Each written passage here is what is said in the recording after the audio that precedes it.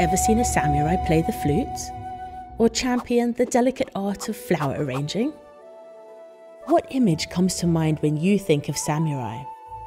Warriors? Swords? Discipline? As the battles of the medieval period faded from Japan's memory, a romanticized image of Japanese warriors or samurai took shape.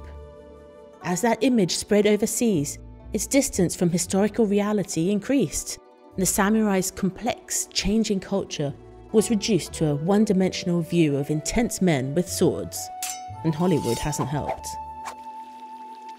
The real history of the samurai is something much more complex.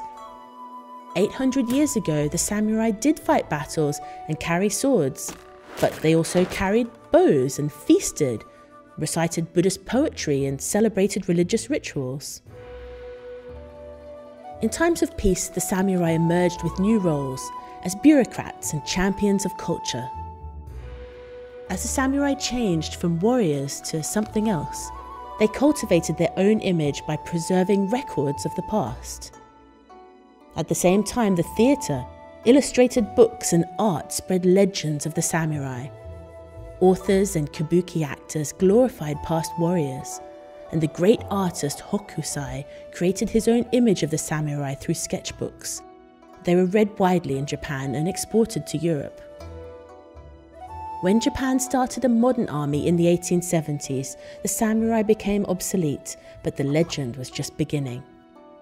Books and prints had spread far beyond Japan's borders.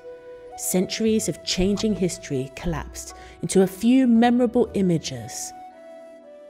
Can we rediscover the samurai between history and legend? Come and see for yourself at Cambridge University Library until May 28th.